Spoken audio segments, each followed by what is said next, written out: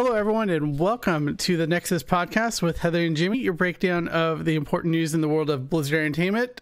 Old episodes are available always on nexuspodcast.com, which is on all the major platforms, Spotify, iTunes, Google Podcasts, all that good stuff. And make sure to follow the conversation throughout the week with hashtag Nexus Podcast, and old video episodes, youtube.com/TJTyrant. As you can see on screen, if you're watching live or watching the video, you can see we have some special guests with us. We have Leyline back with us, with Jeremy Dela Rosa joining us again, but also Cody Urban. How are you guys doing? Doing well. Thank you, guys. I'm super excited to be back. And Cody, sorry. Happy to be here. Yeah, for sure. And what we do like to do, though, at the top of our show is always talk about our week in geek, just what you've been up to lately. I know, Jeremy, last time we talked, you were playing Hades a bunch. Cody, we'll start with you since you haven't been on the show before, but what have you been up to in the world of geek stuff? Oh man, where do I begin? I have like these little DeLorean micro machines I just bought. I don't know if that's geeky enough, but you know, it's one from each Back to the Future. Yeah. I got one that's like Back to the Future one that looks like it's flying and the tires, are folded down, and then one that looks, it even has the red wheels on the sides. So, like saw those on a Facebook fan group. I'm like, I'm getting those. They're on Amazon. They're mine now. Yes. And you did purchase. Yes, it was. More geeky stuff. I mean, if you want, how much ever you want to share. Yeah. Well, I have not only seen the first 3 episodes of WandaVision, but a whole bunch of videos about the Easter eggs so that I see the things that I'm missing. Even though I'm catching most of them, I'm like, ooh, this is good. This is going to foreshadow something. I'm very excited about this show. There's some really cool Easter eggs in it. I'm excited for how it expands upon it. I was a latchkey kid that was raised by Nick at Night. So I grew up watching a bunch of old TV shows. I Love Lucy, Dick Van Dyke. And so this is like, this is my childhood, even though it predates me by exactly. 50 years. They nailed that aesthetic. I was really impressive. Jeremy, how about you? What have you been geeking out on? I've managed to steal some time away to watch some series and play some games. Not a ton, but I think I really needed Siri just activated by me saying that. In terms of watching stuff, I actually started to get back into The Expanse. It's a sci-fi series on Amazon. It is really well done. Both storytelling, but even world building of like humanity, populating the solar system and the dynamic between Earth, Mars, and like the asteroid miners and everything. It's really cool. I'm very, very impressed. I binged a little bit of that over the weekend, and then gaming wise, I actually started to pick up and play Control. So that one is also really cool. It's a very visceral game. It really is. I played that at the beginning of last year, and I loved every minute of it. Think like X-Files meets kind of, I guess, a modern twist on that, really. I agree. And the telekinesis is just so awesome. Just like being able to pull a boulder or like a forklift and just throw it at bad guys, just watch them explode. God, it's so satisfying. Yeah, and I also think you can look at that game from like a game design perspective and how it just slowly rolls out the powers to players and how like just well done that is, where it's like it shows you how to do this, and then you go through that kind of training room, and then the next area you're like, oh, we got to use this new thing we learned. It's really cool. So I'm glad you picked that up. It's a super fun game. It's on Game Pass if people are interested in playing it and have a Game Pass subscription. I didn't realize that. Oh, actually, I've also tested out Stadia. I'm very impressed with the tech, for sure. And the game that I tested out is Avengers. And, I figured it'd be a lot of fun because my daughters are really big into the Marvel movies. So it's like a nice family thing. We kind of play together and they try it out until combat comes. They're like, oh, Daddy. That's been me and my Can I do kids that in to Kingdom you? Hearts. Oh my gosh. Yeah. Yeah, so yeah, I've been able to squeeze in a bit of gaming time, which is great because That's awesome. it's nice stress relief. And holy crap, I am stressed out these days. It's hard to launch a business, guys. Just watch out. It is not an easy thing. Oh my easy goodness. as it might seem. Yeah. Oh man. Heather, what about you? What have you been up to? I haven't done a lot of gaming per se. I've done streaming. So that's been a thing I picked up. I decided to dust off my webcams I've had for a couple of years and start streaming. And I think it was on Calm Before the Storm. They said, like, you should get back into streaming on Crafters and Makers. And I'm like, yeah, whatever. And then I'm like, why not? Like, I'm here at home. Why not? And so I started streaming on H Sailor Moon on Twitch and all my knitting and spinning that I have. And it's been taking up most of my time, like a good couple hours. I got my affiliate followers so far, so I'm like really proud of that. And not much gaming because I caught the COVID at my household, so I've been sleeping if I'm not streaming. So far it's okay. Sleeping's okay. I'll take that over anything else right now. And I did play like a half an hour Sims because I got a new graphics card. And so I'm like, I want to see how good this looks. I uploaded the Sims 4 and There you go. looks pretty good. Yeah. Nice. That's like my gaming.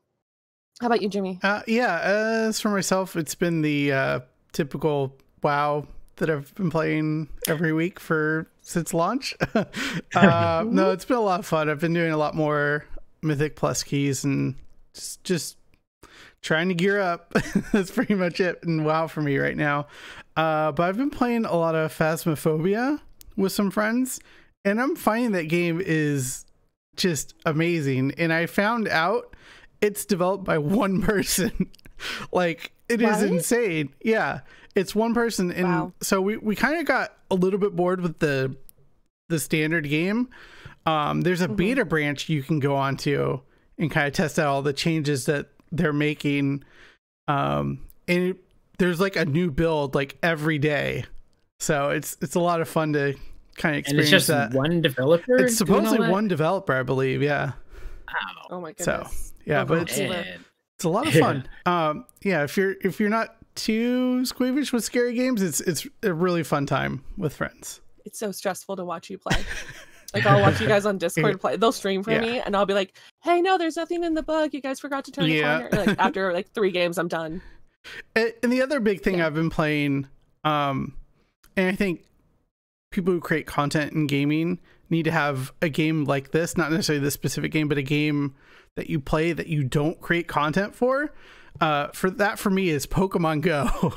Yes, I still play a lot of Pokemon Go. They've been doing. All right, let's be friends. Yep. Yeah. We'll link up after this. I'll add you. I'll get you his friend code. Yeah. I'll send there it to we go. But yeah, I mean, Niantic has been putting in a lot of weekly events, and that's really been good for getting me to play the game every day. But also, I mean, this is a while ago now, but they've done a lot of stuff with the pandemic to make it so that it was a playable game without people being able to go outside. And I think they really pivoted really well. And the remote raid features, super cool. That's so interesting. So actually you don't need to go out anymore in order to play?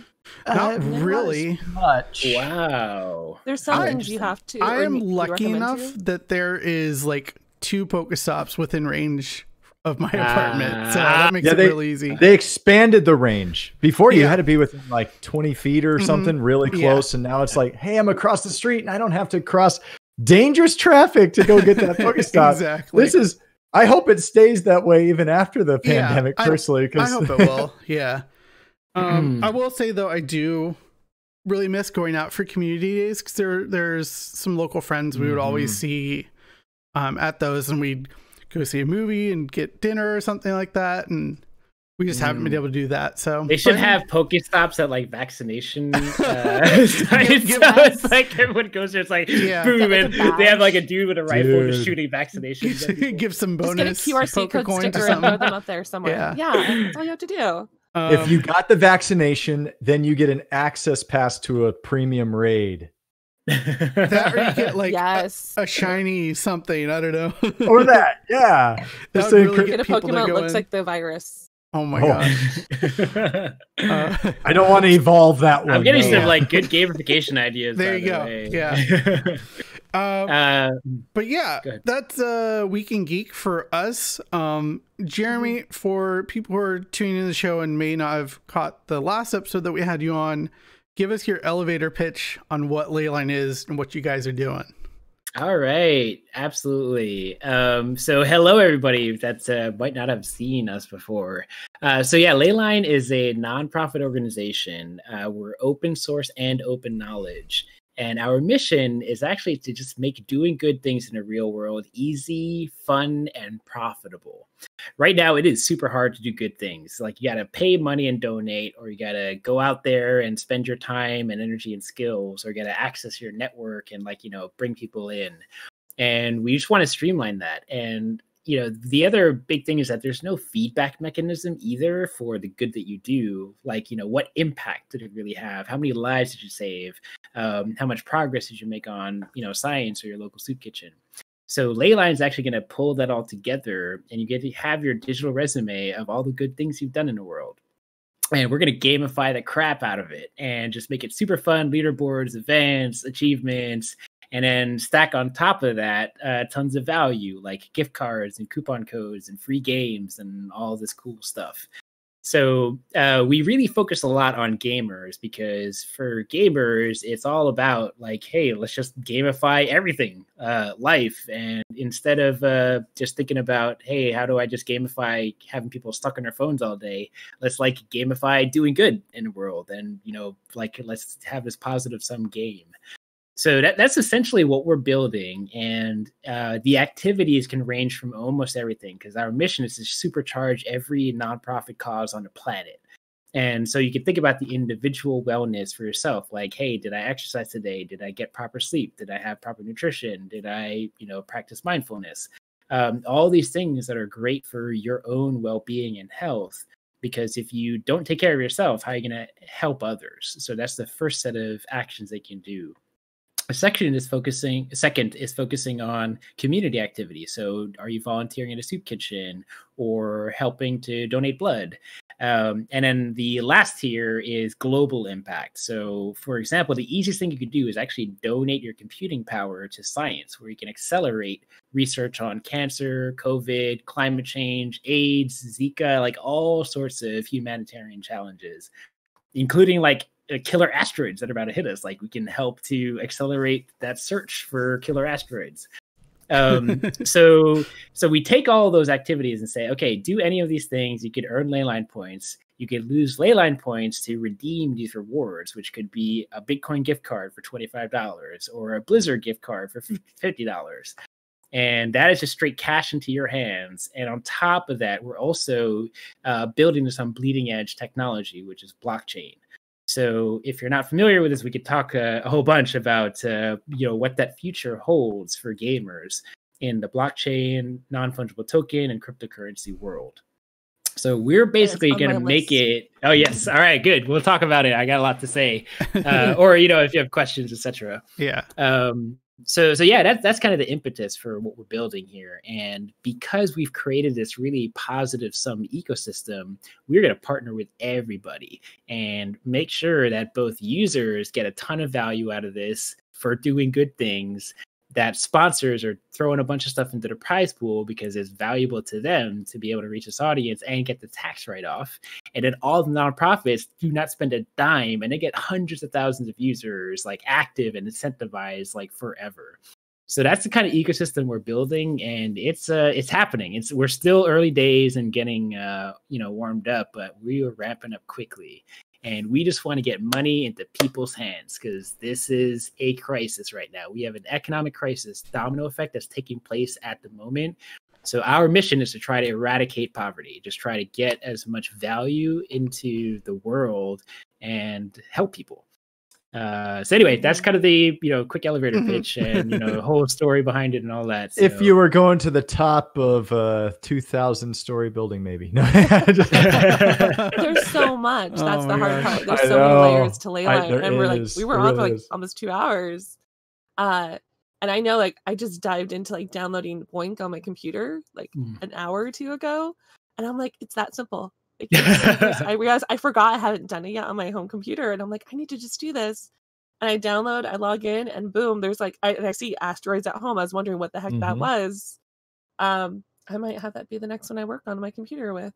What's really nice is you get to choose. You get to choose on there, and Boink will also scan your processor. Like, you know, you could do it on an Android tablet. So I've got it running on a little Android tablet of mine, and it didn't actually have all the same jobs as available as a little bit stronger computer.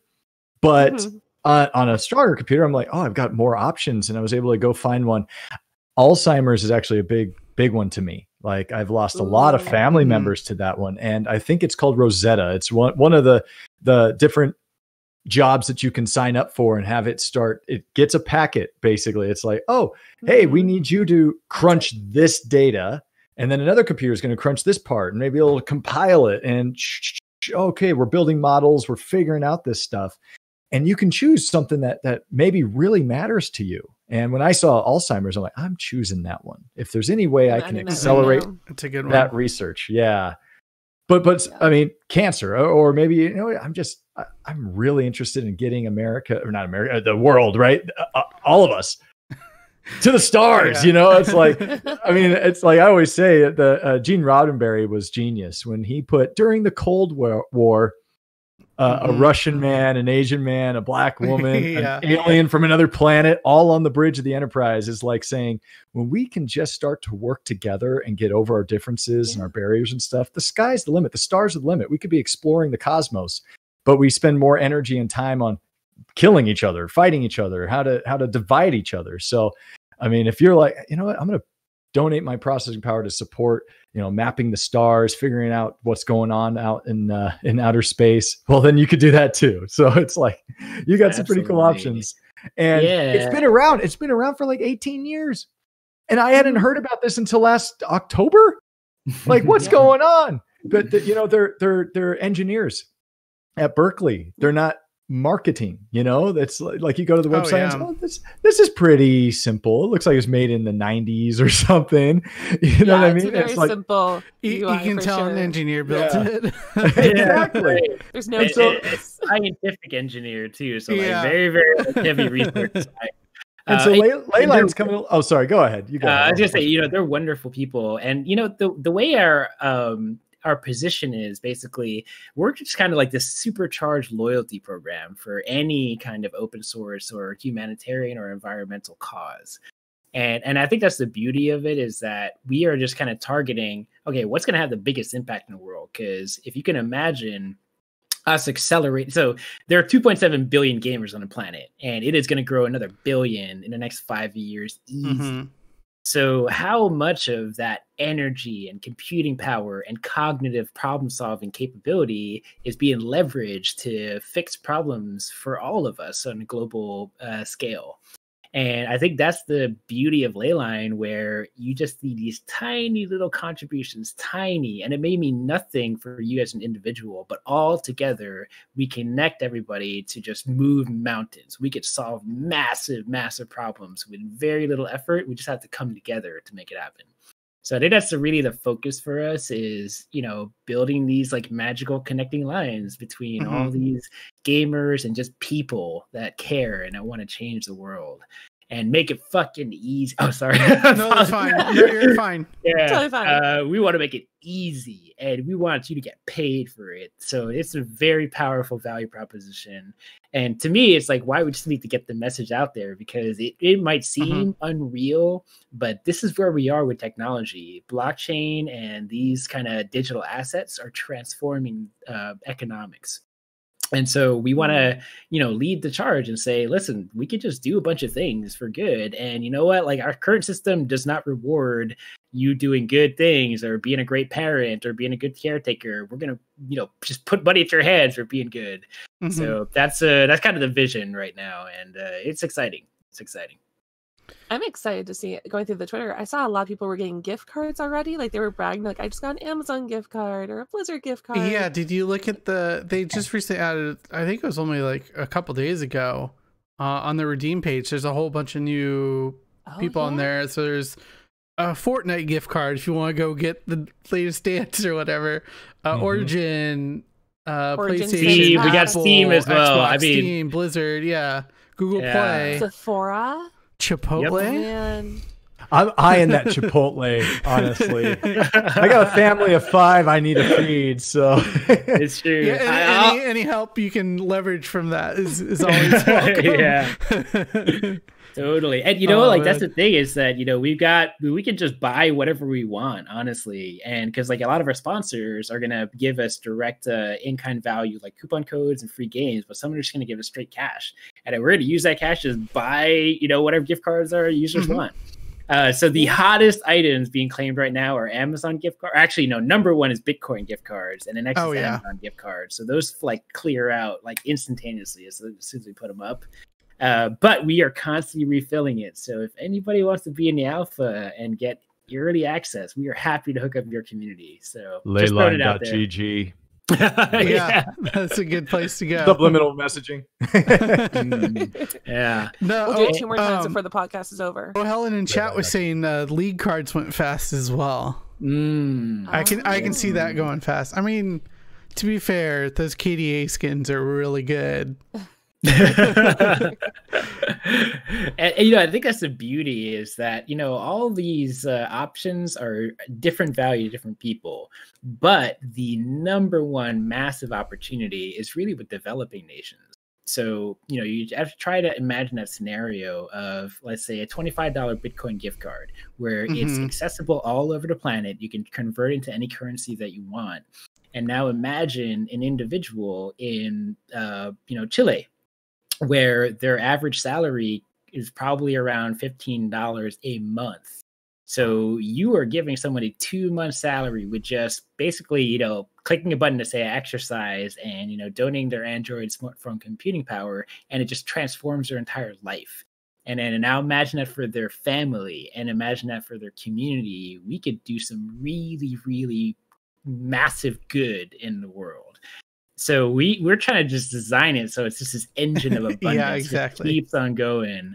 So it's super cool, and we've proven it out. Like it's happening. Like in the alpha, this core loop exists, and the sponsors are coming in, and we are working on the investors. So we're gonna raise a bunch of capital, and if we're gonna go big, make a bunch of money, and we're going to give it all to the people. That is the plan. We're not in it for the money. We're here to solve massive, massive problems and go exponential. So yeah, that's the vision. We're very ambitious here and we move fast. Yeah. So, yeah, definitely. Cody, we haven't talked with you too much, but can you tell us how you got involved with Leyline, kind of what your background is and what I know there's a huge diverse team behind Leyline, and I don't know of a better way to phrase this, but like, what are you bringing to the table here? What are you? The moneymaker, man. Yeah, there you go. Oh man, for a reason. Yeah, exactly. But does this go like to SoundCloud as well? By chance? We can put it on SoundCloud. I don't know. I don't know. I just wondered if it lives on all sorts of different planes. Yeah, it does. I know that much. So the people listening just didn't see. I was trying to do blue steel, maybe. Oh, there you go. Yeah. It was the smolder for sure. So boy, last year, October, I think it was, my friend Justin Smith, lovingly known as Boogie in the Leyline world, introduced me to Jeremy. And so he was a friend of mine. And so he's like, okay, I gotta introduce you to Jeremy. Jeremy's the coolest guy. And he sent me the pitch deck. I'm looking at the pitch deck. I'm like, I might get this a little bit. And then as soon as I meet Jeremy, it's like, we're going to destroy poverty and make a game out of doing charity. I'm like, how can I help? What can I do? Sign me up. And so I have a background in media production. So I've worked in marketing, I've worked in news. So Jeremy was talking, yeah, I can talk candidly, but it's scripted stuff. And I'm like, I've actually done pretty darn well with scripted stuff. I spent years reading off of teleprompters and things. So that's where I can bring a little bit and create some media content to help really spread the word. about this, hopefully put it into a language that more people will understand a little bit. I hear Jeremy and it's like, boy, I'm never going to be able to repeat that. And then, so I'm trying to tell it to a friend, and my friend's like, I just don't get it. And I'm like, we do a game of charity, get prizes. And she's like, should have led with that. I get that. It's like, okay, great. Make it so easy a caveman could do it, right? Oh, that's copyrighted. Sorry. Yeah. But no, that's where I've been trying to help. Yeah, a tablet can do it. A tablet can be a part of it. And so being a part of the team to try to help spread the word and get it out to everybody, answer questions, and try to do it in a fun video format where, I've had things where I'm talking to an animated computer, or me pulling like an Eddie Murphy scene where I'm playing two different characters. There you go, yeah. So I saw that one. It's been a lot of fun. We have a podcast as well, and it's called Game Changers. So we've been doing that Wednesday nights at 7. And so we've been bringing on, a lot of the guests have been other folks in Leyline, because we just have a massively talented team from around the world. We're representing a whole bunch of different countries, so many just amazingly talented folks from so many different backgrounds on this team. So they're game changers. They're a part of building Leyline, which is changing the game by adding a game to change the world. So they're all game changers, but we've also reached out, we've had some guests outside of Leyline or kind of like in the network, they're a thread outside, Yeah. And we've got some big guests coming pretty soon, honestly. Oh, that's so awesome. It's going to be a lot of fun. Yeah. Cannot spoil too much. I cannot. I wish I could say, but I would say, I cannot say anything. It's going to be exciting. It's going to be exciting. Just sub to our channel. Yeah. Where's a good place where people can find out more info when those come out? Boy, follow us on any of the social media. We definitely are posting about it all the time. Boy, that sounds like the best, right? Discord. Actually, an easy way to go is just go to leyline.gg. On our footer, we have all of our social icons. So whatever flavor you like, whether it's Discord, Twitter, Facebook, Insta, we've got most of them. And whenever we push a content piece live, like the podcast, we'll make sure it shows up on the channels. The easiest way is just sub to our YouTube channel or our Twitch channel, and then you'll get easy access. But we'll promote those big guests. I can imagine. I did want to ask about the Discord channel, because I've been poking around in there a little bit, and you talk about this openness and being just open about how the company operates and how you guys do things, and open knowledge so people can be a part of the community and kind of learn from experts in the field or whatever you want, however you want to call it. Oh yeah, absolutely. So we're doing some, kind of crazy stuff. So we're practicing radical transparency, which means that all of our key meetings, like all hands meetings, Q&A community nights, all of these like internal decision making like meetings are going to be posted publicly, because we want to be as transparent as possible, because that is powerful in A, building trust, B, holding us accountable so that that we are a trustworthy organization, and C, it's actually good education, because there are a lot of entrepreneurs now. Like, we are in this massive economic transformation, and we are going to see this explosion in the digital economy. So a lot of people are going to be starting new businesses and new organizations, and we've got so many veterans in the industry that just want to help. And a big way to help, Heather, big shout out to you, is through education. So this is the value prop, because we're open source, open knowledge. Think Wikipedia. Now think of Wikipedia for the business world. We've got over 300 years of accumulated experience across our team in the tech industry, in the gaming industry, in the esports industry. So, and we have a lot of people that care and they just want to help people. So we are running workshops on, product management, project management, leadership, strategy, marketing, development, engineering. We actually just launched our student ambassador program. So we've got 12 college students that are just kicking ass right now. It's super cool. And getting all the gift cards. Yes. Soon. They just started, so they're racking up their Leyline points. Chipotle ones are going. Yeah, that's right. So yeah, it's cool because one, they get hands-on experience on building stuff and executing. They get access to, you know, highly skilled and experienced mentors and trainers. They get workshops. Some of the students are actually able to get course credits through their college for participating on a project, and they get to build something that's going to save humanity, or, you know, we're going to help save humanity. I'm not jealous at all. Yeah, it's and this is just our pilot program, and we are looking for more, you know, because our intent is to build an army. And so we are going to invest in people and empower them and make them awesome. We're going to equip them with skills and knowledge and templates and tools. So even if they don't end up working at Leyline permanently, they can go off as a springboard and, you know, pursue their career and their dreams. So I think that's the power of open source and open knowledge, is that it is just free for everybody. Knowledge should be free, just the same way that Wikipedia built, like, in aggregate, is like probably the 12th largest website on the planet. Oh yeah. And it doesn't run by ads. It's all a nonprofit, and it's all about the community collaborating and making the world better for each other. So, you know, that's very inspiring for us, and we want to do the same, which is think about the sum total of positive impact that you have just by sharing knowledge. It's so powerful. And you know, I put it in a context of like, okay, I imagine like a lot of college students now, and it is a crappy scenario. Okay, one, you get out of college, you're racked with student loan debt that'll like live with you for, you know, decades.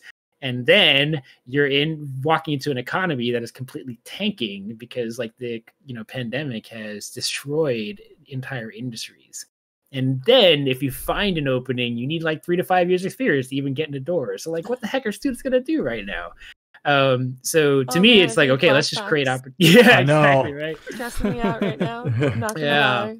So we want to just create opportunity. And to me, it's like, let's just build an army. We can do some massive stuff with this. And our ability to fundraise and bring in revenue has this crazy potential. And, you know, one of our objectives, like, we're going to create a ton of jobs and help out a lot of people. So anyway, there's, you know, again, like, this is a very complex, you know, system, product, and organization. We're doing like a lot of crazy stuff. Maybe a lot of it's going to fail, but hell, we got to try something different, because the way things work right now, especially in the private sector, is just bonkers. Like, it's not sustainable. Well, I think especially too, it's too hard for people to even try to network, especially even today's climate, with or without the COVID. Trying to get that experience is almost who you know, but now with like groups like Discord and building communities, you can know a lot more people and not have to have that, you know, I have to live in the city, or I have to go to this workshop or this event or fair.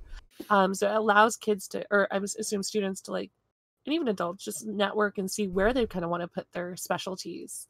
Absolutely. You know, we're all in California here locally, but at the same point, like, I don't think we ever would have met at, you know, a convention or whatever, but here we are trying to do good. And that's like the best part about it, especially after this year, the year we've all sat through the dumpster fire of being able to want to still do good. Is optimistic at the very least to say. I mean, a lot of it is, like you said, networking. I mean, we met through Haley. That's how we made our connection. And that was from my work in doing esports stuff and stuff with Blizzard. And it's just kind of crazy how that kind of absolutely turns out. And I think that's the cool thing, is that we've ended up building this community which feels like an extended family. And it's not just about the pure knowledge, but it's also this sense of belonging and, you know, empathy and care and mutual support. So, you know, we're trying to create a very powerful culture. And the thing about creating a great organizational culture is that as people come into it, they start to adhere to those values and those principles, and they start to like transform their perspective on how to get along with people. So the most important thing that organizations do is create great, positive, loving cultures, because that's what creates the most amazing products and experiences and service, is that people that believe in what you're doing and they're surrounded by positivity and energy and creativity. So yeah, we're trying to do all the right things, at least from a lot of our learnings in the past. And that was sorry to keep going. Please stop me if I was just going to say, case in point, the all hands meetings, we'll go around and it's like, hey, let's shout out so-and-so. Who do you want to thank? Who do you want to acknowledge? Who do you want to just say, you did a great job and I want to shout you out. I want to recognize you. And it just is this environment of appreciation and gratitude. And you just feel like, well, I feel supercharged right now. So I didn't even know anybody noticed the work I was doing. And I noticed this person. I'm going to make sure I let that person know. And so I'm telling my wife about it. And it's just like, this is like the coolest place in the world. I wish every company was like this. I mean, Yeah, and positivity breeds positivity. And there are actual organizational studies that identified there's probably like a 5 or 7 to 1 ratio of positive reinforcement within a team that is correlated to the most productive and insane and innovative teams out there. And what they identified is like, okay, once you start to cross this threshold of negative criticism that's not constructive, it just decimates productivity, effectiveness, happiness, and product quality. So it really comes down to invest in people. That is the number one thing, because that's where all your real value comes from, is through thinking and to creativity. So yeah, that's what we're doing here. And you know, for those that might not have seen or know my background, I spent the past 10 years at Blizzard Entertainment, and I was doing production, building a battle platform, launching a bunch of our games like Hearthstone, Overwatch, Diablo, World of Warcraft, like pretty much all the franchises. I spent time in Europe in our European office, you know, doing digital marketing, data analysis, data science. And then I joined our esports team and helped launch Overwatch League, Hearthstone, Heroes of the Storm. So yeah, I think like the magic at Blizzard was very much culture. Like these are the most passionate believers. We all lived and breathed our games, and that common bond made us all super supportive of each other and really, you know, treat each other like friends and family. And I think that was a big part of the magic, that why we see such amazing quality coming out of Blizzard is because there is just awesome culture. So yeah, we want to do that here at Leyline, and ultimately have that spread to our community and spread to the rest of the world. You know, that's kind of the vision or the dream. No, that's awesome. But Cody, with you, how was it integrating into the culture of Leyline? How was that transition for you from your background? Well, you know, it's interesting. Working in news and broadcast journalism can be cutthroat. Like people, everyone thinks everyone is out for each other's jobs.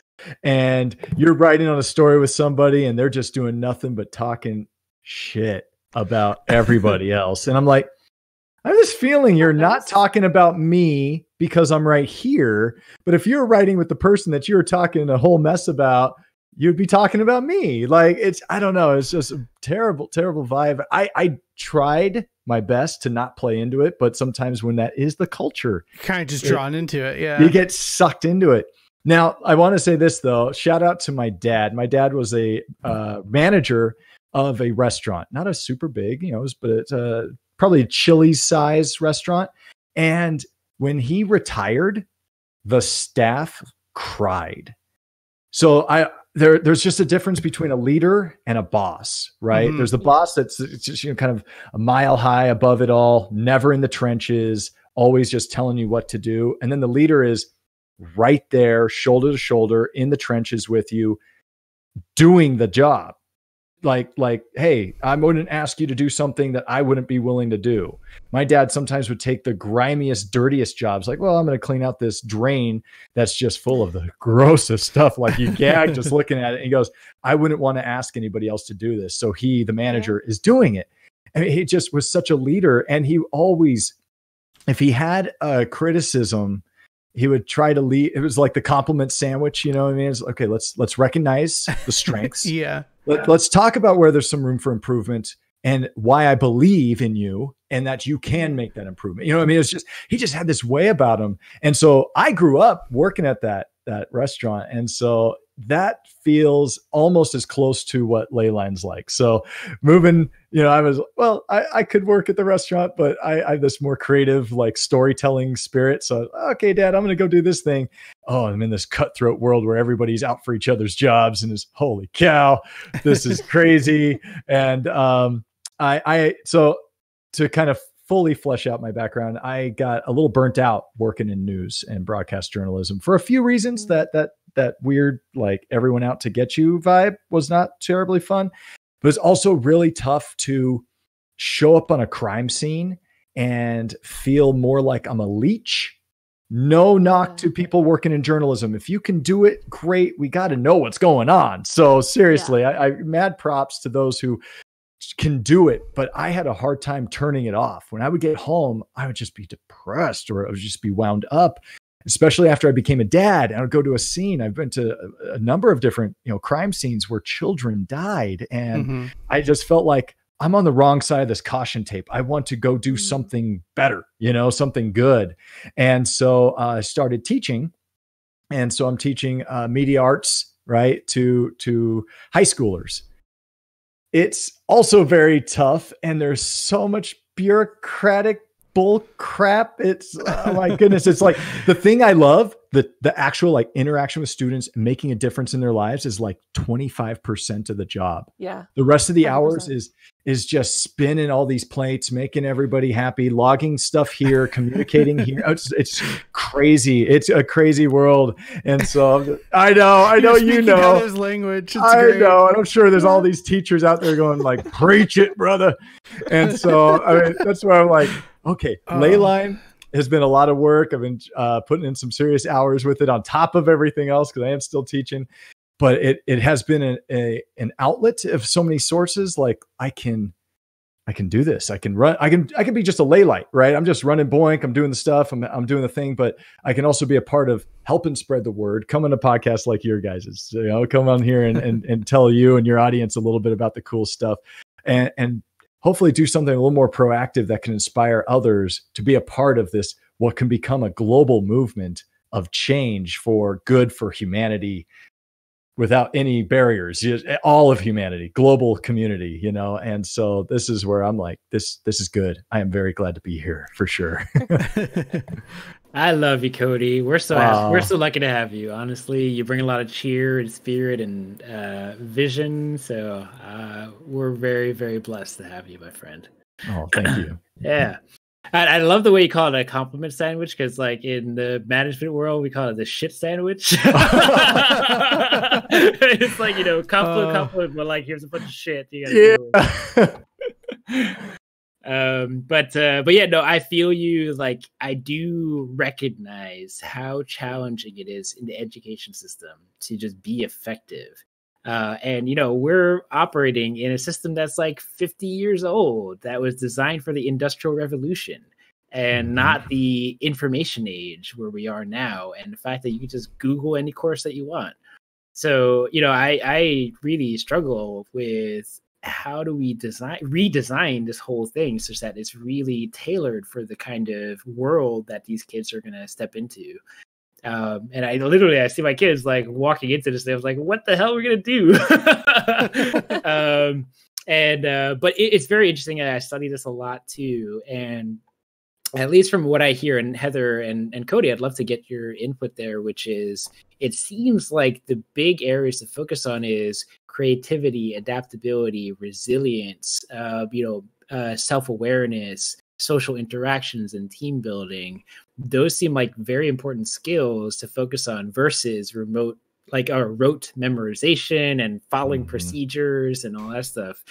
So I want to get your thoughts. Like, what's your assessment? I always talk about the 4 C's. I had heard a couple years ago about some study. Boy, I can't quote it. Just take my semi word for it. That there was a study. You can Google it. Go Google it. That employers across the board. I mean, if you're talking about employers at Starbucks, Best Buy, tech developers, I mean, it's just employers across the board. And then they boiled it down to the top 10 list of items they would like a new hire to have, what qualities a new hire to have. And the top 4 I remember because they all start with C. So that helped. And it was creativity, collaboration, communication, and critical thinking. So a lot to your point, Jeremy, those top 4, could I help my students develop those aspects? And so in a world where even pre-COVID, there's a lot of stifling in schools of kids who want to be creative, right? A lot of times they were the troublemakers, the class clowns, and bring them. I will work with them. I want to, they're clay, but they have all this creative juices, and it's like, okay, let's channel that. Let's do something with it that could be more productive and yet still rewarding. And you feel this outlet of all this energy and this creativity and all this stuff going on. And also where we are so distanced from each other, the ability to communicate and to collaborate. So, I mean, some of my students are, having anxiety attacks over the idea of a phone call, mm-hmm. and it's that just talking to people is terrifying. So, I mean, there's no like, here's my curriculum on how to get good at talking to people. One size does not fit all. Mm-mm. It doesn't. Yeah. And so I feel like it's, okay, so the Industrial Revolution did make a huge switch in education, but what predated that? It was the master-apprentice type of relationship. And I think something a little more akin to that is actually what we really need to have a little, not these classes of 30, 40 kids every hour, a new group of 30, 40 kids. You'll get to know 1 or 2 at best. You know what I mean? It's getting to know a smaller group or, as close to one-on-one and really, okay, what are you interested in? What can we do that can kind of harness your talents, cultivate those, push you forward and in a way that will help you build those 4 C's, and become just more marketable to all sorts of different types of employers. Those are some of my thoughts. Yeah. No, that was, I'm going to clip that 4 C's. You just said it, that was perfect. That's good. That was really good. But that whole laundry list you gave, Jeremy, about like being resilient and adapting and all that stuff, that's all the stuff I wanted for my students. When COVID hit and we had to do remote learning, I had a lot of friends and cousins like reach out, like my kid, I taught TK. And my kindergartner isn't getting the same thing. I'm like, kids are resilient. They're going to learn this skill of having to be resilient. And doing conferences with parents even, they were more stressed. Like, my kid can't figure out the tech. I'm like, they will. And they're going to adapt to the new school because that's all they have to do or they can do. Is it easy? No. But part of that is a skill set. So when, 20, 21, 22 happens and we're in the classroom, they will have that box checked off. Figured out remote learning along with the teachers. Same with the teachers too. This is on our resume of having to do remote learning for the better and negative of it. And then I remember to kind of go on like really good advice from a smart person. Jamie and I had a pizza luncheon back in college and with our CSU president of our college. And I remember someone asked him, like, what's one piece of advice you would give to every graduating class or this graduating class? And he said, always be willing to learn. No matter what you do in life, no matter how many years you put into it, always learn and don't be too snobbish that you know everything. And it's like, if 2020 isn't that, I don't know what is, because we always had to learn something new. And that's kind of the cool thing with Leyline is that you actually have this community as like a business end of like, because I took some like master's courses of leadership and everything, and all this like positive environment and community building absolutely is critical. Leyline has that support on top of this amazing foundation of the doing good aspect. And I think that's what really draws a lot of us in, because we've heard multiple people on like on the Discord group or on Twitter or on a lot of your interviews and panels that you guys have had, your podcast even, talking about wanting to do good with our everyday life, that, we're busy paying our bills, we're busy doing our jobs. But when I go to bed at night, my computer is on in a sleep mode. It can do something good and I get a gift card. Like, what's there to lose? Exactly. Totally. Win. Yeah. Yeah. And I think you're so right, is that, there's something about the tech space as well, which is like, hey, build this like product and optimize it, and AI and analytics, etc. But the most important part is the community. Like, what is the dynamic with people and your product? And that was the thing I saw in the tech sector that really frightened me, is that the business model is essentially addict people to your product, steal all their data, sell it, and then blast them with ads. Like that is literally what 90% of the tech sector is all about. If you're just now tuning in, that is not what Leyline does. Yeah, exactly. So please don't log in and go, yeah. What? So to me, if you want to like stop this destructive business model, you got to kneecap it there. And you got to cut out advertising as like the core way to drive revenue, and then build real value into your product that the users can have equal share over. And that to me is like the revolution with blockchain and crypto, is that it democratizes a lot of this and decentralizes that power to the people versus these like gigantic tech firms, which like literally 10 firms really run the entire planet. It's like very scary right now. So yeah, that's the kind of stuff that we want to really revolutionize. And it's not just us, honestly. It's like a gigantic transformation taking place in the tech sector. We're just kind of leveraging that and then trying to, attach it to some good versus just like, hey, I'm gonna make $1 billion on Bitcoin and Ethereum. Like, okay, fine, you get a lot of money out of it, but what are you gonna do with it? That's the real question. Where does value go, and how is value utilized to actually improve the state of the world? And so I just keep seeing like, man, there's this massive gap between all the value being accrued by tech and what impact it's having on a planet. And to me, it's like, can you imagine the fact that we have $20 trillion circulating in GDP every year, and we still have people starving and like trying to like walk miles to get water? It's like, this is bananas. Like, we're a global species. Let's help each other out.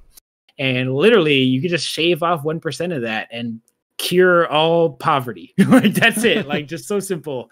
And what I realized is that actually it comes down to system design. It's not about a matter of altruism and empathy, because we all have the capacity for that.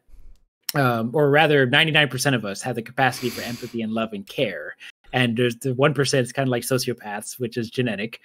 And to me, it's like, okay, just rewire the system, like change the game of life such that it's actually bountiful for everybody. So we are at this threshold in like our generation and in society where we can make that change. We just need to be brave. We need to be brave and work our asses off and come together to make it happen. So, for me, like, I just wanted this to happen, and I'm really lazy. Like, honestly, I don't want to work this freaking hard. Like, I was just hoping somebody else would invent it for us. But then, it's like, it's just kind of too late. So I was like, all right, fine, let's just do this thing. It's possible. And so, yeah, here we are, trying to make it happen. And it's starting to work. It's just beginning, but it's starting to work. So, voila. So, okay, last time we chatted, it was before a holiday break. And you guys had just did the GoFundMe. Mm-hmm. What has majorly happened besides being continually awesome with Leyline since we last saw you in like early December? Well, yeah, a lot actually, and it's not all awesome. So, part of the educational experience, like as you're a startup, you're going to fail all the time. And we continue to fail all the time, but that is okay. And it's part of our culture because failure is the best teacher. So we have learned a lot since we last spoke. So it's funny. Our original hypothesis is like, all right, cool. We got this amazing mission. We got this great vision. We need to get funded. So let's just like, instead of going to, a bunch of like, venture capital billionaires, let's like have the people fund us and like crowdfund it. So that was the focus on a GoFundMe campaign. And we went all in. But what we learned is that, oh man, people need to like understand us and to know us and to try the product and like to build this trust. And then they're going to start to donate. So we ended up like, we raised a good amount of money with like our main network. And so we're still floating just fine, but we have way more ambitious goals. So what we're now pivoting to is like, okay, I talk to people that are big in investment and social impact and angel investors that see the opportunity and want to help this thing, become reality. So we now like done a bunch of due diligence and like are packaging and saying like, hey, this is the entire business model. This is a proposition. Here's the pitch deck, etc. So we are aiming to continue to raise that money while at the same time just building as great a product as possible and then investing in people and building a community around it. Yeah, the more of us that are doing it, the more we find out this could be tweaked. This could be tweaked. And so there's just constant, I've been trying to make a how-to video. I think I've got like my 5th or 6th cut. And then I'm like sending off, hey, Brian, what do we need to change? Well, I think we're about to change this thing already. And so now parts of it are out of date. Yeah. And so I thought it was ready to ship. And now because for the longest time we had the ability to click a daily exercise, but now the daily activities button that's in my video is outdated because now we added sleep to it. Did you exercise? Did you get a good night's sleep? We might even be adding nutrition and a good good and mindfulness diet, mindfulness. I mean, gosh, the list is good. So it's evolving so much that I have not been able to lock in hey, here, grandma or somebody who may be a little less tech savvy. Here's a step-by-step visual and audible guide on how to do it, because it keeps evolving and growing and we keep adapting and fixing things. The more alpha testers we have, the more people are doing it. It's like, do it, break it, right? Figure out what's wrong with it so we can fix it. And it's been going really well, I have to say. I feel like the user experience has been continuously just getting better and better. Yeah. And so, to the point where oh, sorry, go ahead, Jimmy. Yeah, I've actually talked, I don't know if it was one of your QA engineers or someone, because I was having some trouble with logging in.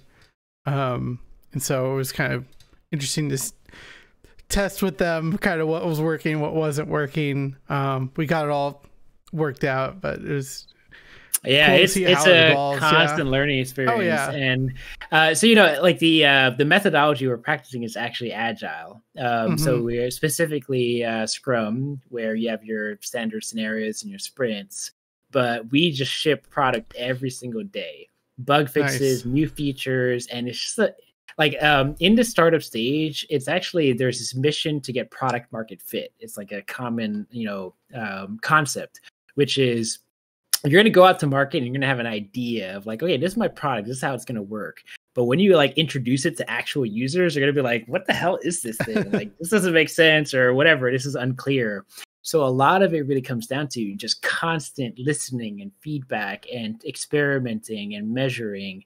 It's really just using science, right? You form your hypothesis, you run your experiment, you collect your data, you analyze, you come to a conclusion, and you start again. So we literally do that like dozens of times every single day. And we look at the data, we get the qualitative feedback from our users in Discord, and we just iterate and we just fix shit. So it's really fascinating because in the past, month and a half, our original vision of this has evolved so much. And, that's why if you go to our GoFundMe page, it's already very different because we were like, let's use computing power to save the world. And now it's grown into like, wow, computing power is just one element out of 100 of things that you can do. And we should just pay you for all of that, for just being awesome. And let's make it freaking a celebration and show your awesome avatar and profile of all these things that you've done to help people and help the planet. So yeah, it's really evolving. And it's actually quite a different product since we last spoke. Yeah, definitely. Evolution is important, though. I want to ask, just because I'm curious, because I've done agile and sprints and stuff like that before. Are you running just daily sprints, or are you having more long-term, like week or 2-week sprints as well, alongside the daily sprints? Yeah, so Action as an organization, what we're implementing is what we call a rhythm of business. So each of the different teams that we have, we call them pods, can scale infinitely.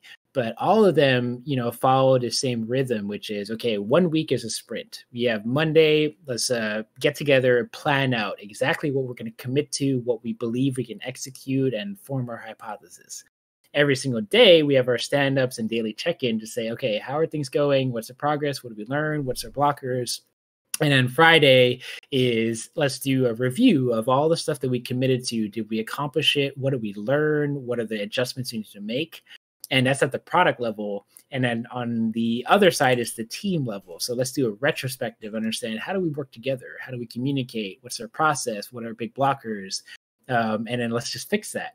So it's like every single week, it's always build, test, analyze, reflect, and learn and evolve in the next week. So that's kind of like a constant rhythm all the time.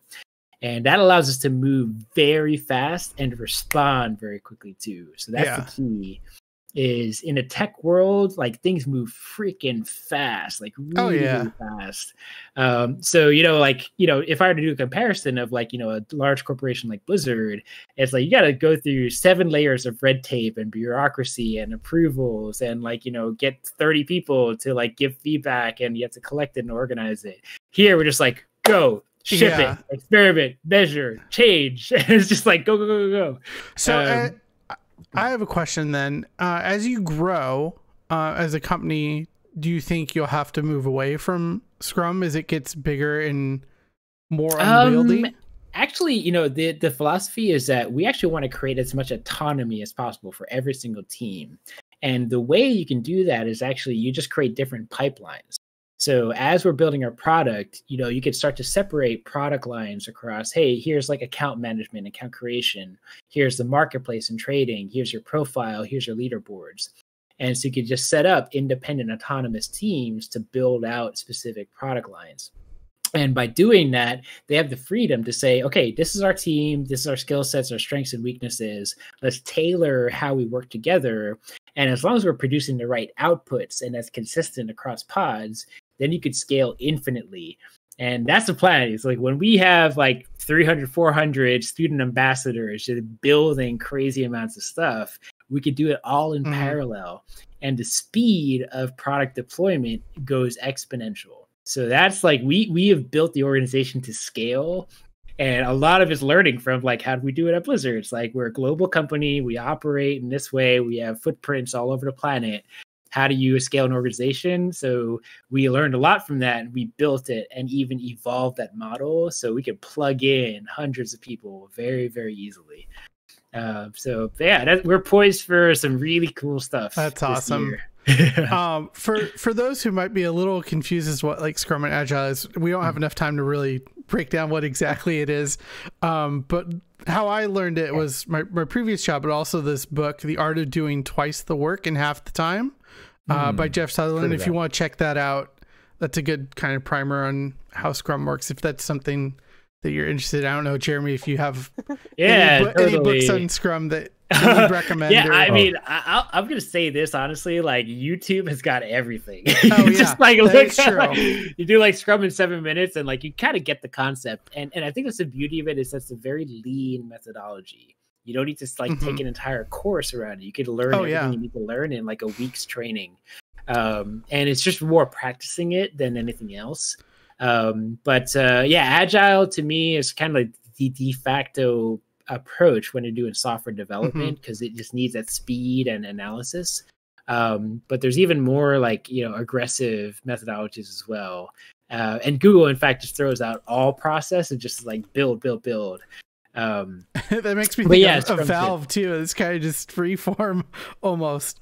But that reminded me though that one of the bigger companies that does use the Scrum Agile model is Spotify, and they have videos online if you kind of want to see how they do it. So if this is another thing you want to learn, like Jeremy said, YouTube, you can find anything you want to learn there. Yeah, it's true. And you know what? We will run workshops on Leyline. So if anyone's interested in developing these skills and getting an understanding of the methodology, but even the experience and the philosophy behind it, absolutely, we welcome anybody to, just pop in and say, hey, I want to learn. It's like, all right, cool. Here's all of the experienced people that I'll teach you. And like, here's a potential project you want to work on, and like, just hang out in our Slack channel and join all of our meetings as a lurker. Totally cool. Like, we do not want to hide anything. Obvious, except like PII and, or private information. Yeah. Crazy shit like that. So anybody interested, we're happy to have you. Sorry? You mean I don't have your mailing address saved? Yeah, that's great. Check out our Discord where I have my driver's license like posted right on the welcome screen. Are you like that guy LifeLock that has his social security number on the side of the car? Bad idea. Yeah, not a good idea. Well, and I think what's really exciting too is even on your YouTube channel, we see Cody's lovely smoldering face up there all the time. But you also have every all hands meeting on your YouTube channel saved. So if you want to watch it, you can definitely see that. It's kind of fun to like go back and like what's changed from week to week. And you guys kind of discuss it there. It is actually really interesting because there's a lot of just like very deep stuff in there, and it gets like more hardcore week after week. And my hope with that was a couple of things. Like, definitely we want to be able to be held accountable, but also like just be as authentic as possible. Like, to me, that is the new way to establish a brand. It's just be yourself. Like, you don't need to like manipulate people or create these like weird representations of who you are. Yeah. Just be you and just share that. And if people are not going to care, like, fine, whatever, that's just who we are. And hopefully people can learn from our mistakes, because man, I fail all the time. And I'm just like up there, so like, all right, here's where I screwed up. And being able to create a culture where that is celebrated and accepted and supported is really powerful, because then it opens up this huge space to learn and be better. And so my hope is that other people can learn from our failures and mistakes and then make their lives easier. So anyway, crossing fingers that actually works. So we'll see how it goes. It's a grand experiment, I think. Yeah, and I'm sure it's going to get me in trouble at some point. I'll probably say something really stupid at some point. And, we all do. Yeah. Okay, I have on my notes here. I want to ask before I forget. I don't know how to transition to it because I don't know what it is. The non-refundable gamer tokens or blockchains. Non-fungible. What are those? How do we? I don't even know how to transition. NTRs. NFTs, non-fungible tokens.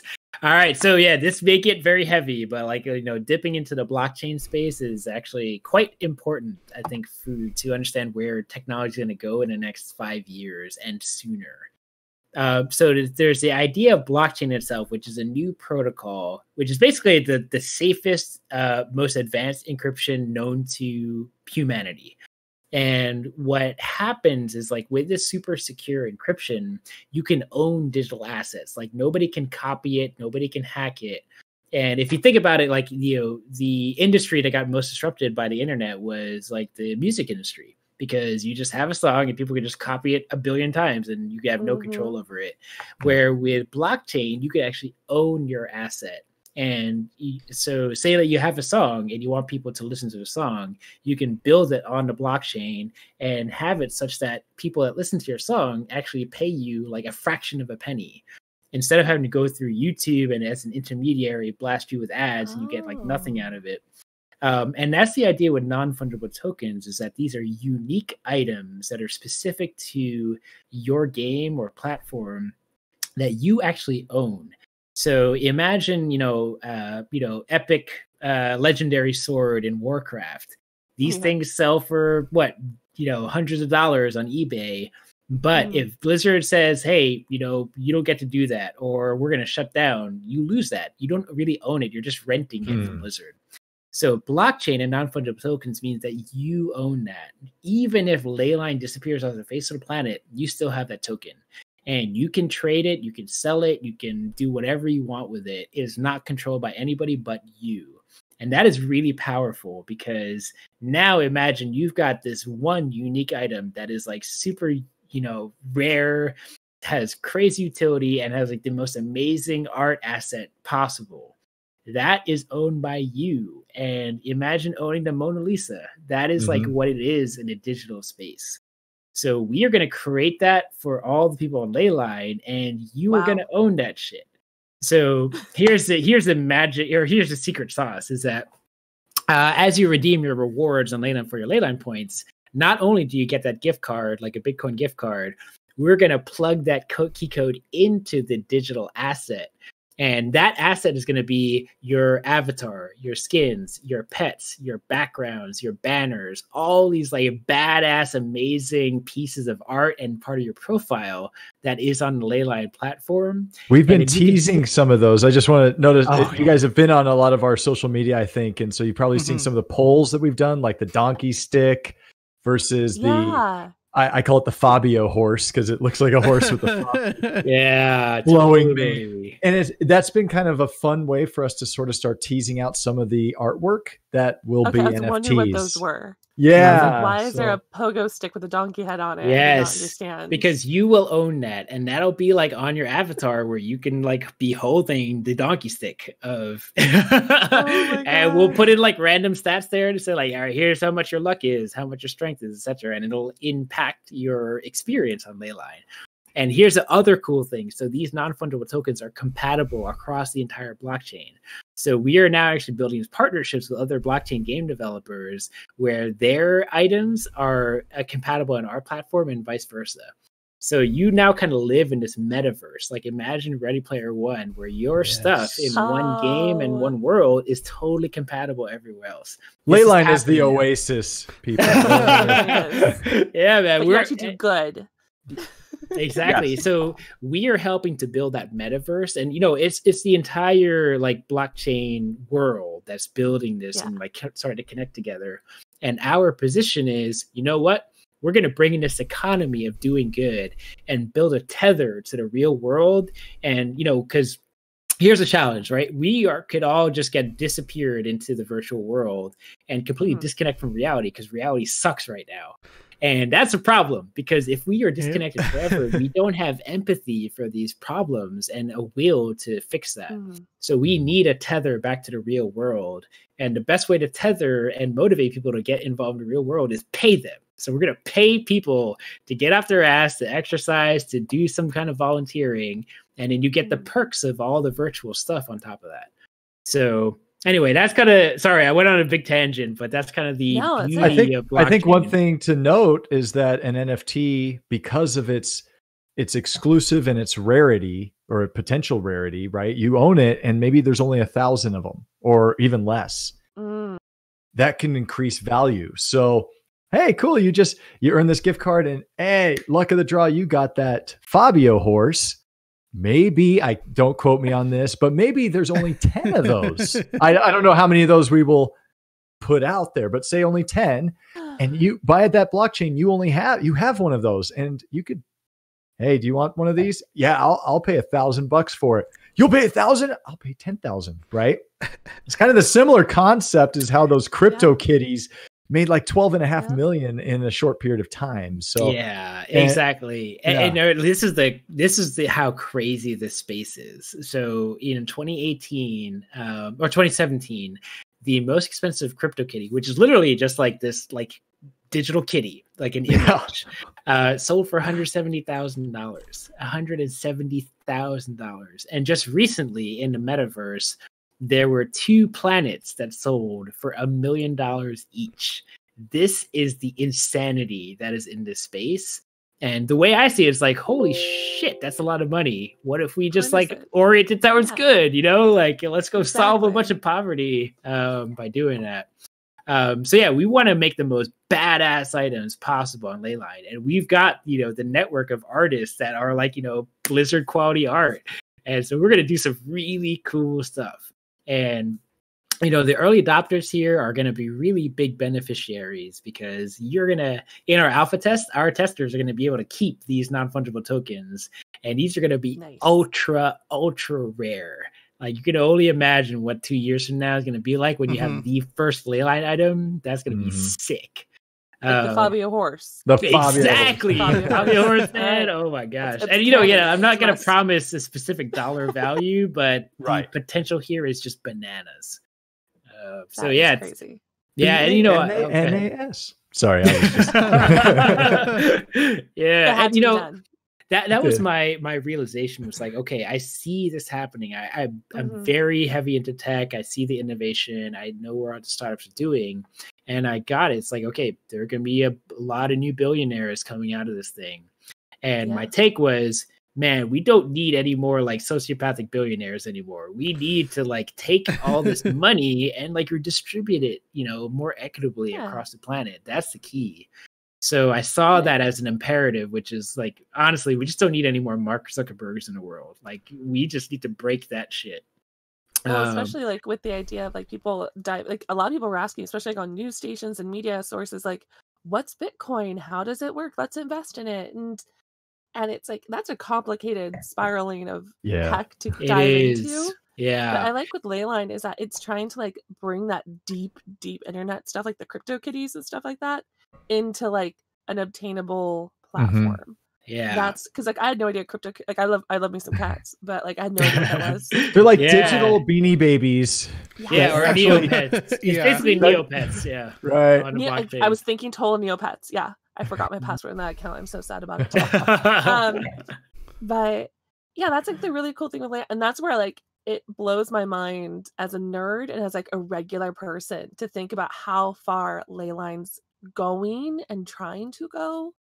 And as you said too, it's changed a lot, and I can definitely see where it's still going. Do you guys have any like, I don't want to say like an ETA, but like how's that plan or map of timeline for you guys going right now? Absolutely.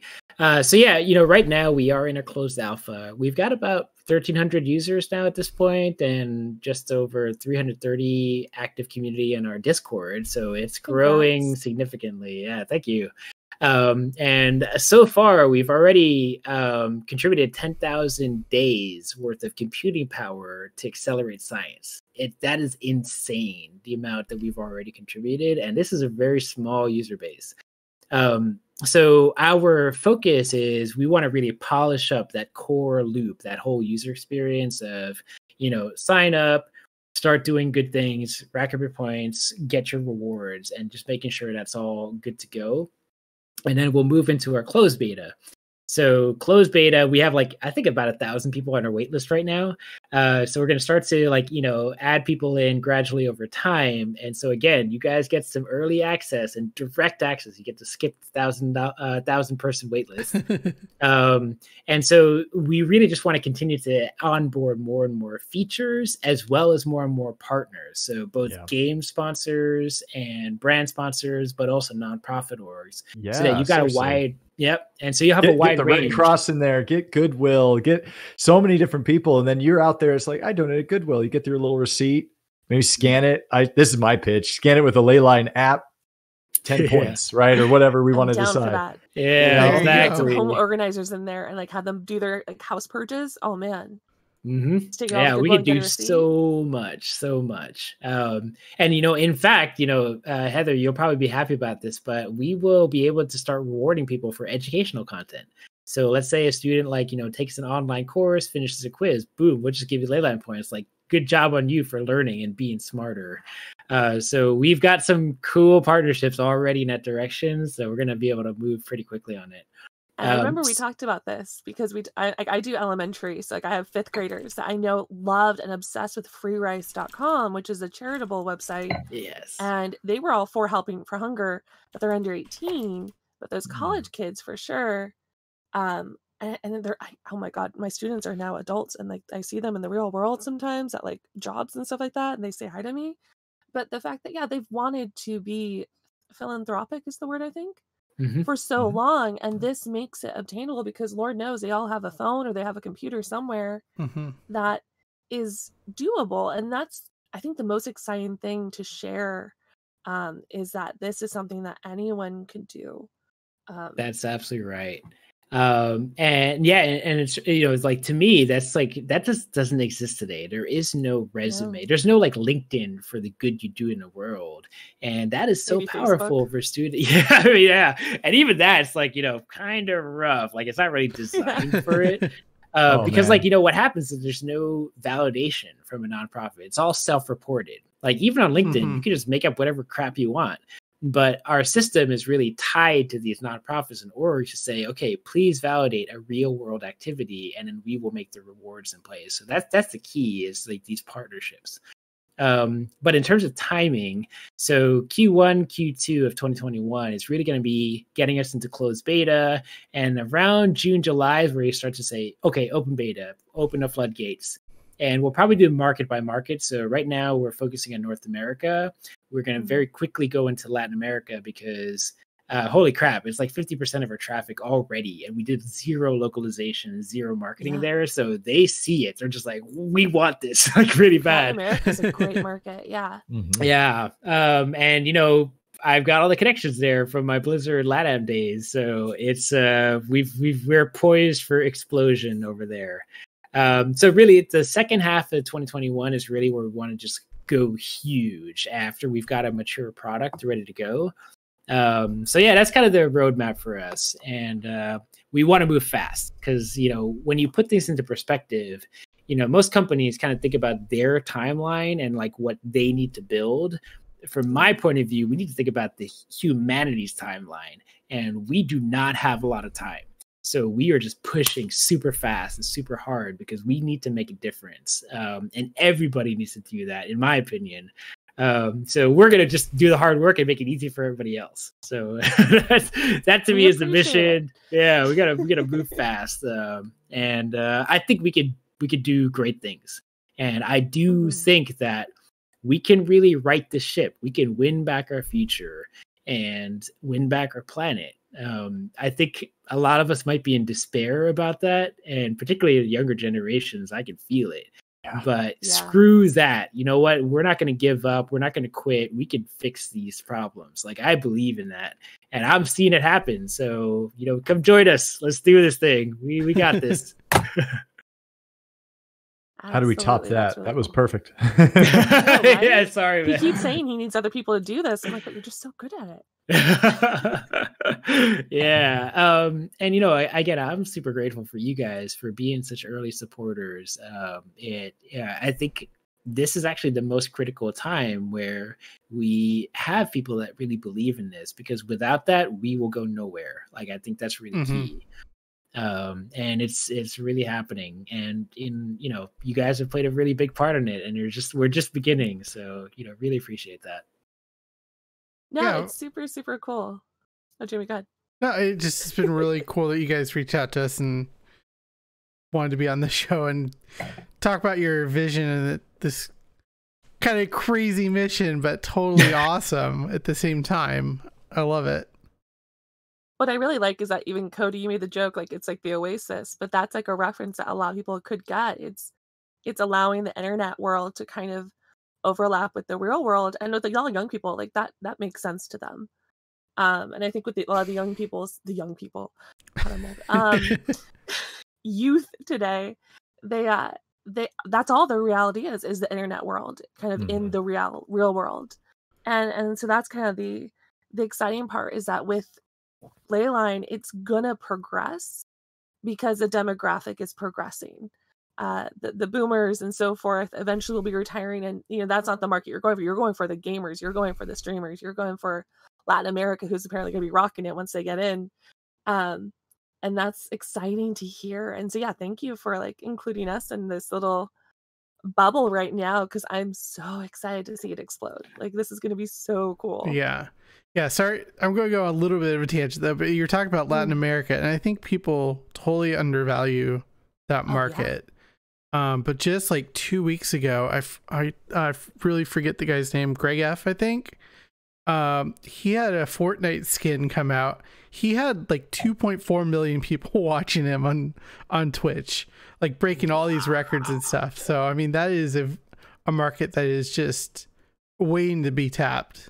I totally agree. And you know, it's interesting, actually. There's a fantastic article by Polygon where they just started digging into Venezuela.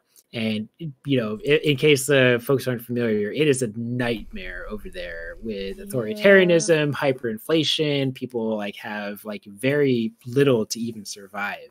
And actually, a lot of players and citizens are surviving by playing RuneScape.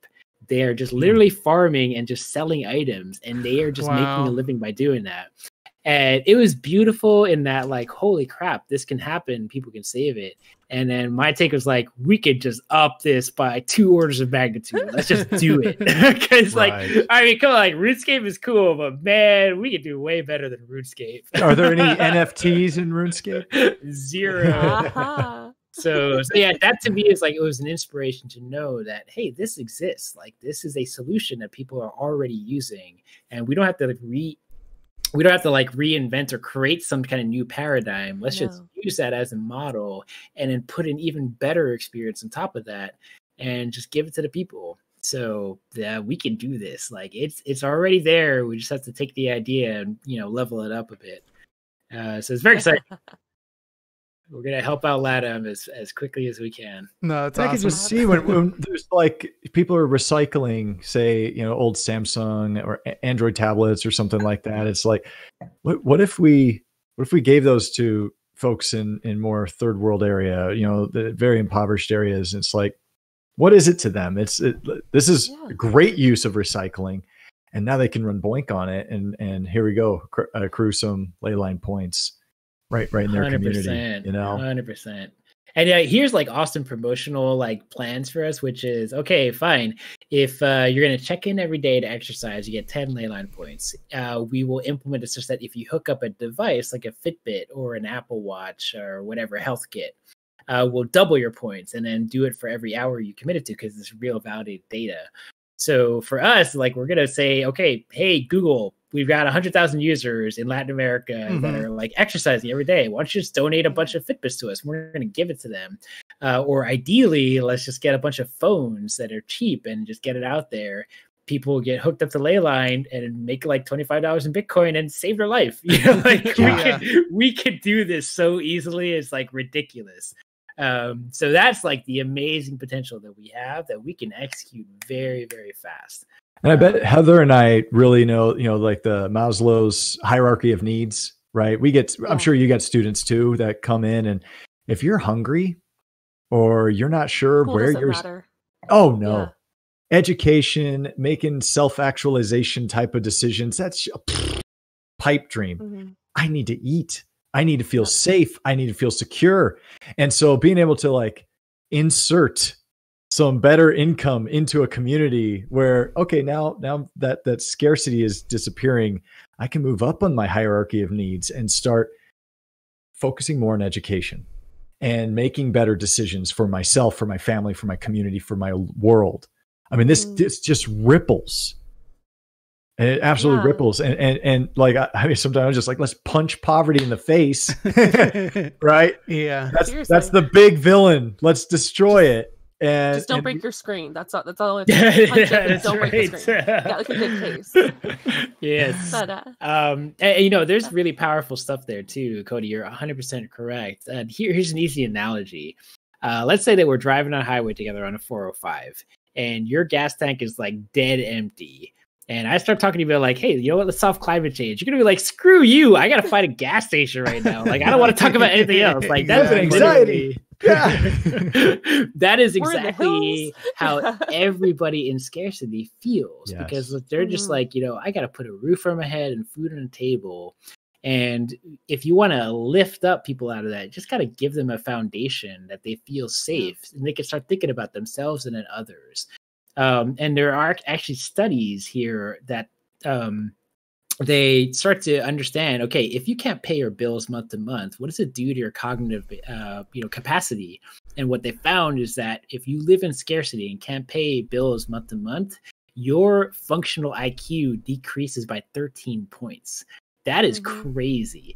And so now imagine 1 billion people on a planet live in extreme scarcity now, and you elevate them, and now there's some aggregate of humanity's intelligence is increased by 13 IQ points. Holy crap, what could we do on this planet? It's incredible. So there's a very, very powerful self-interest related to solving poverty, because it's just going to make the world way better. And then on top of that, so that think about the economic value. So let's say we lift 1 billion people out of poverty. They now have expendable income to invest in things. So let's say we have global challenges like cancer, for example. And let's say that, maybe 3 billion people on the planet can afford cancer treatments. And, that makes the market factor, the economic forces, to say, we're going to innovate here. Because now we have 1 billion more people that can pay for cancer treatments. That business is going to just skyrocket. And then we see innovation come as a result. So there are so many powerful things that we get as a species by eradicating poverty. It's not this disconnect of like, okay, we help somebody far away and their life is better. It's all of our aggregate lives together get better. So that's the hidden benefit, I think, that often we don't really make that connection. But it's important it's too depressing to think about. You're so it's not a bad thing that we're all hyper focused in our bubble, because it's our bubble. Like that's where we wake up and go to bed every night. But as a teacher, especially, like seeing the students and being empathetic to everyone else. I think we've all felt that more the past year or so. And that's where it's like 2021, it's like it has to get better. And it's like with stuff like this and a lot of other things happening within the US, it's that optimism that we're craving, that we've needed. And I think that's one of my favorite things with Leyline is that community you guys have built is everyone wanting that feeling, that emotion, that empathy that we can do something with. And that's it's it's a good Kool-Aid to have in the best way. And still, like, you know, oh gosh, I don't know. Yeah, just the best Kool-Aid. No, I know. I appreciate it. And you know what? That is probably the most powerful biological advantage that humanity has, which is our ability to delude ourselves. Because reality is really rough, you know, and we kind of have to, like, you know, delude ourselves that, like, you know what, we could do this thing. And because of that delusion, we have accomplished amazing things because we just believe we can make it happen. And in order to make crazy things happen, you first have to believe it's possible. Because then once you identify, okay, this is possible, then the probability of it happening rises tremendously. So yeah, our ability to lie to ourselves is actually quite good for our evolution. I'll keep telling myself that. Yeah, it's important.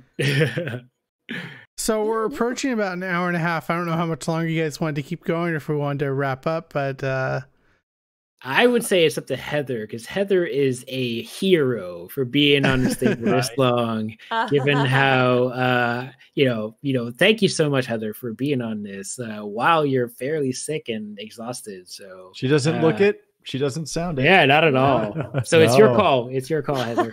I'm good for hanging on a little bit more if we want to talk about anything else. Okay. Per se. Well, let's talk about something fun. I saw on Cody on your little blurb on the website.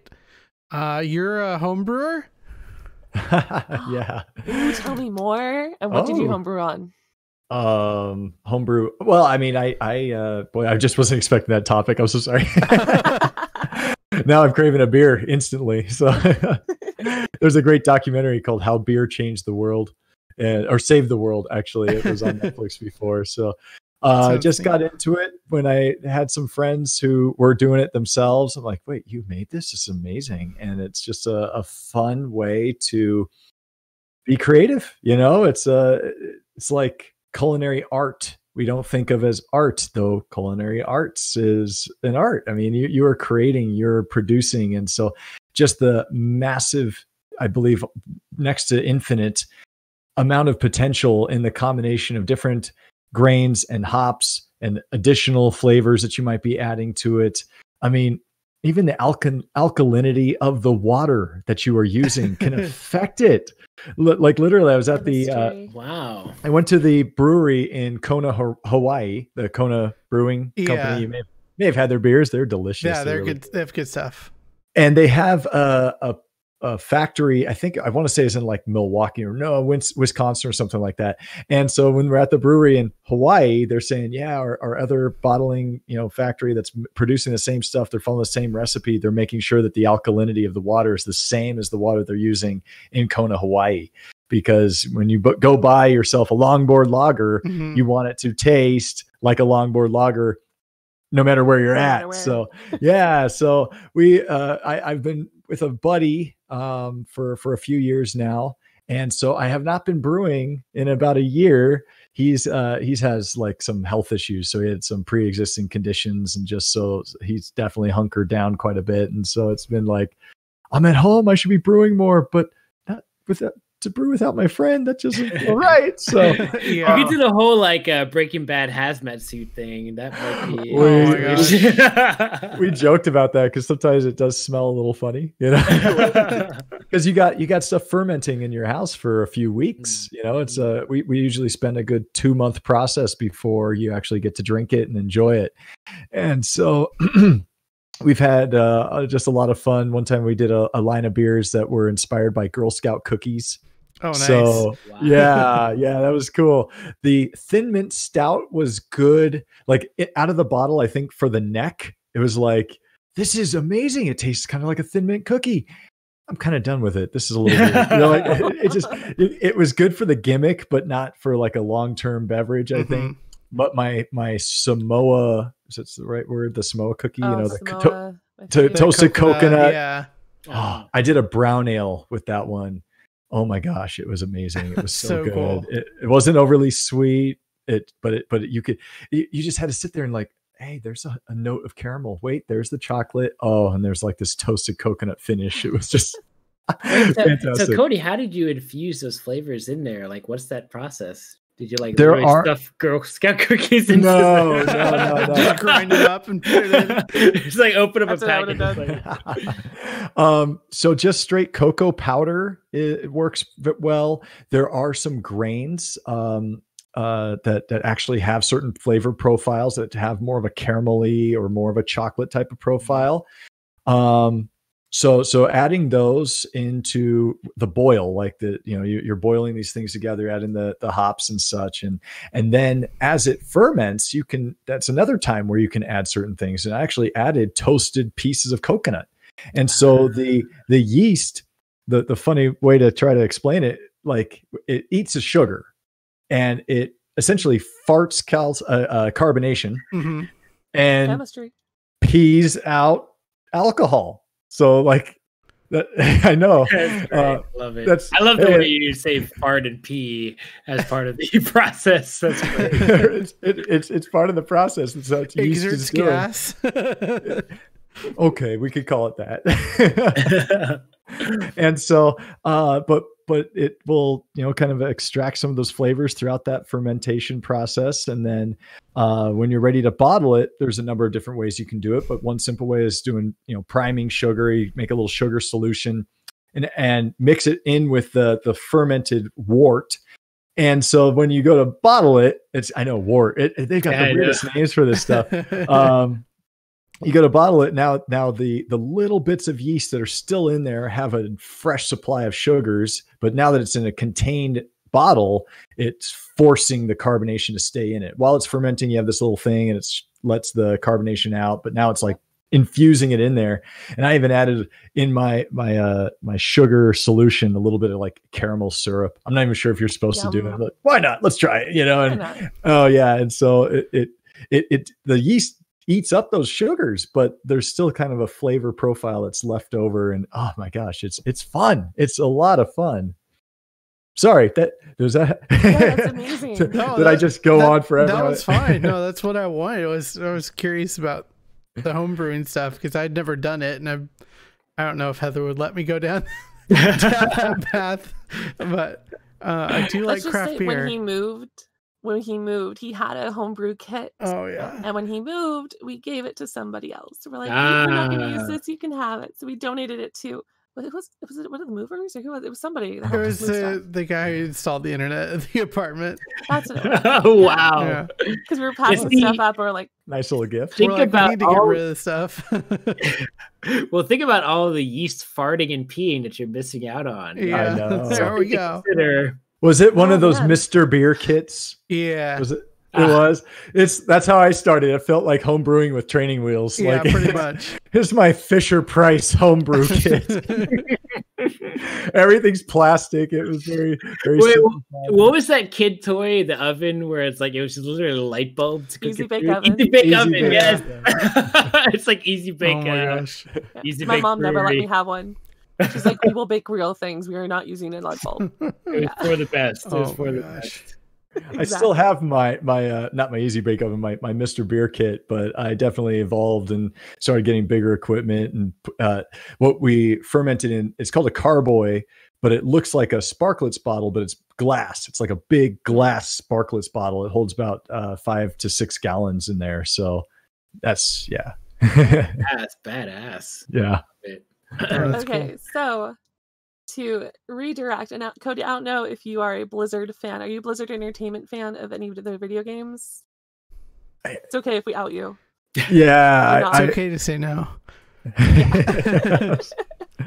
I'm sure I've played some. When WoW came out, I'm like, if I enter this, I will just live there. Like I will not. Yeah. At least with a lot of my other RPGs I grew up playing, it's like, hey, cool. I would do every side quest, every optional boss, and then finally beat the boss at like the highest level, and I could go, okay, I'm done. You know what I mean?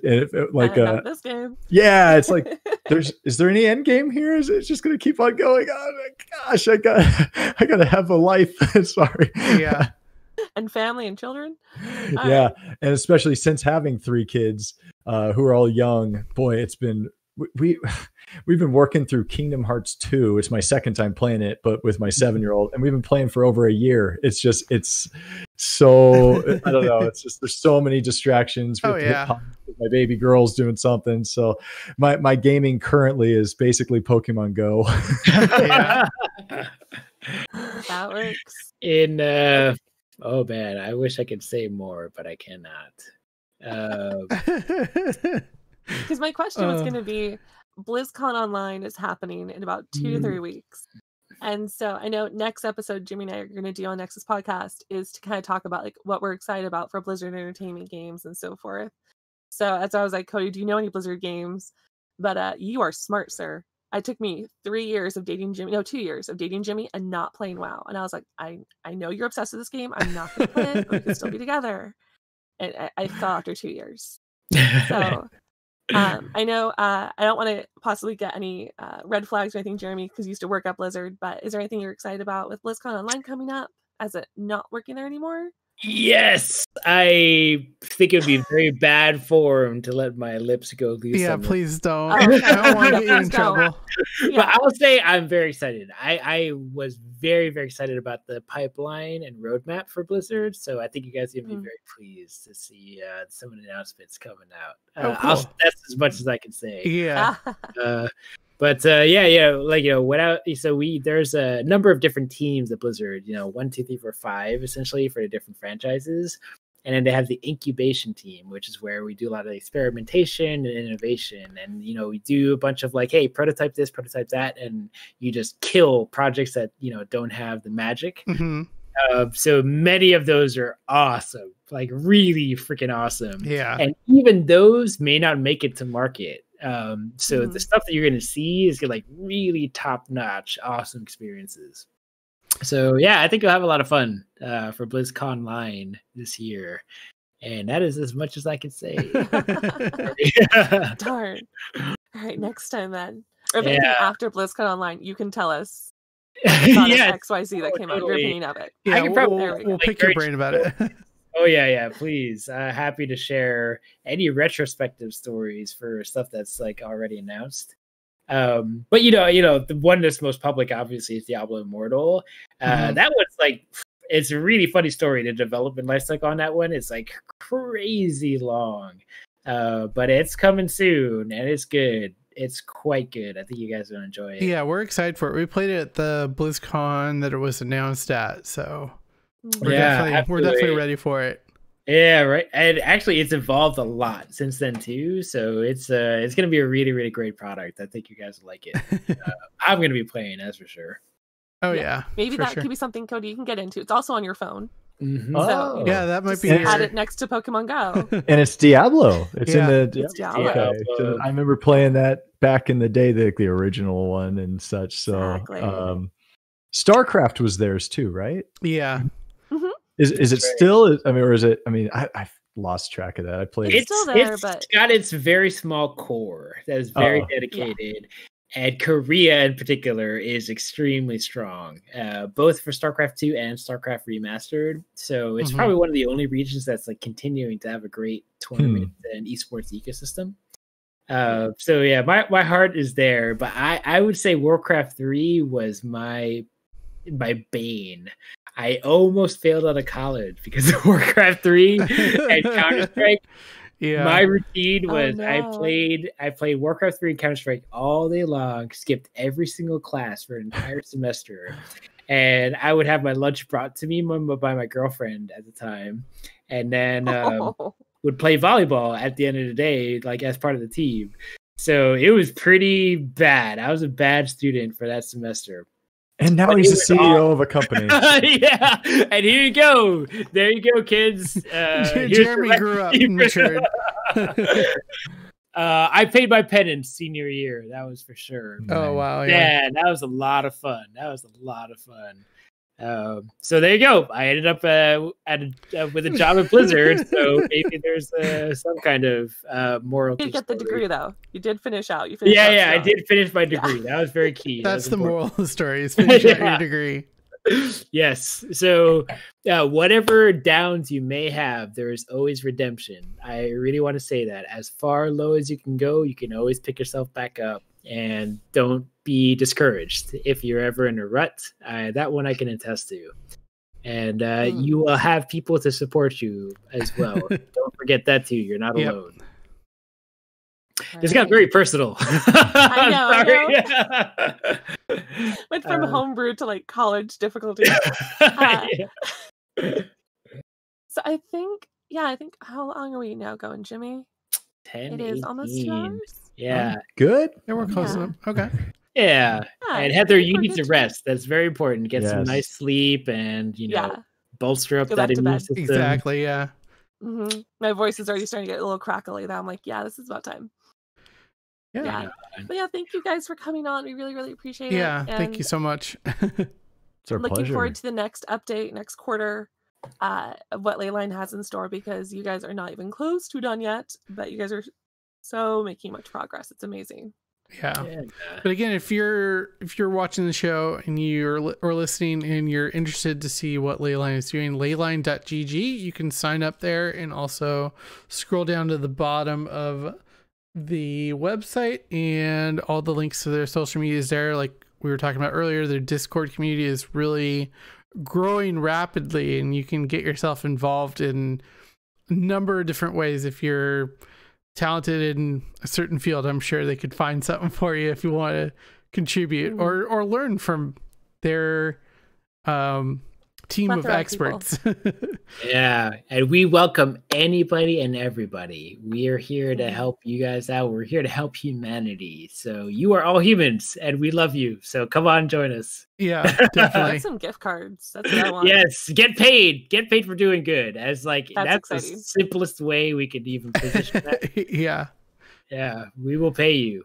So all right. Yeah. All right. Well, and thank you guys so much. Really, we're honored to be here and grateful. Mm-hmm. So really appreciate the opportunity. Yeah. Thank you guys so much. Again, this is a special episode of the Nexus Podcast with Leyline. Thank you again for coming on the show and updating us on what's going on and how quickly things can change over a couple of months and how you've pivoted to react to how things have changed.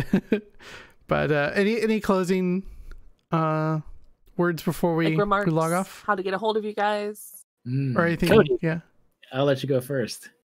Closing remarks. Boy, you can do it. You can make a difference in this world. Do good, and we are working on a way to reward good. I mean, it's do good stuff, get good stuff. I'm very excited to be a part of it. Come be a part of it. Encourage your friends to be a part of it. We're gonna work together. Teamwork makes the dream work. All that. Yeah, my friend. And I to add on to that, I think we are all human beings and we're all citizens of the planet. We love everybody. We could do so much more together. And we just want to create that opportunity for everybody. So hopefully we can accomplish that mission and get you guys paid for doing good. That is like the essence of it. We're going to fix this freaking broken economy. There you go, yeah. Fix the system and make the world better. And we can't do that until we all come together to make it happen. So we're going to make it easy for you. That's the plan. And love is the key. We all love is the answer. Love conquers all. And, I think there's nothing wrong with an abundance of love, and we're going to create that, starting with our team and our culture and our community and to the planet. That is the pathway for us. That's awesome. And yeah, we'll close out the show with that, and we'll see you guys next time for another episode of the Nexus Podcast. This is Jimmy and Heather signing off. Thank you guys so much. Thanks, guys, so much. See you later.